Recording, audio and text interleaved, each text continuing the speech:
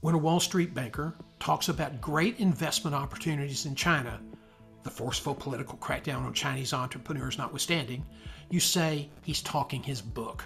That means he is putting profits for his clients in his bank ahead of the truth.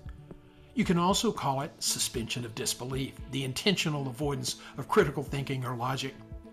Now, when you experience a setback, a layoff, or a termination and begin to explain what happened, you are now talking your book, which means telling your story in the most favorable terms to preserve your career equity, your reputation.